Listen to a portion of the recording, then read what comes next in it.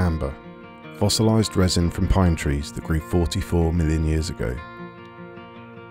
Pieces of amber can be found all along the shores of the North Norfolk coast, where it's thought to be washed out of the cliffs or from the chalk reef in storms. In my experience, much of it is often milky white inside when found, but with the right treatment it can be made to clear, producing the transparent, honey-coloured gemstone we associate with amber. Under ultraviolet light, it will fluoresce a faint green colour, although this is more easily seen when polished than in its raw state. Amber feels very light, much like plastic, can feel warm to the touch due to its poor heat conduction qualities, and will float in heavily salted water, although not seawater. The best test to confirm what you've found is amber, as opposed to stone or plastic, is the needle test. Heat up a needle and hold it against the amber. The smoke given off has a pleasant smell of pine or turpentine. Often the amber I find is white or milky inside.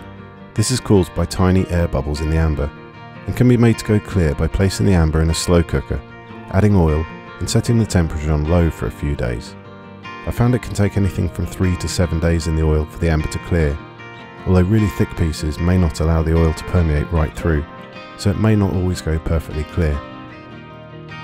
Ideally, you'll use linseed oil or refined mineral oil, but I don't have any at the moment, so I'm just using sunflower oil. Always be sure to add the amber to cold oil to avoid splitting, and keep the temperature low to avoid causing sunburst effects within the amber when larger bubbles expand too quickly.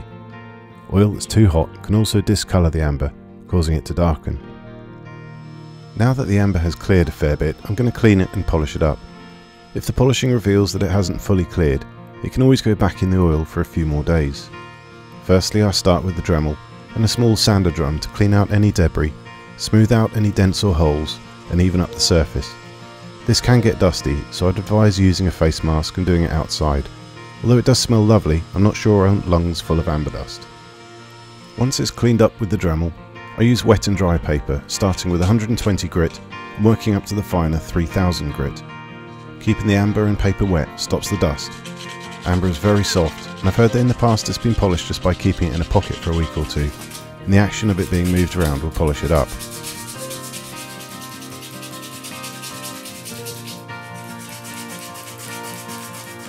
Once you are happy with the finish, you can use some polish to bring it up to a fine shine, and then rub with the soft cloth.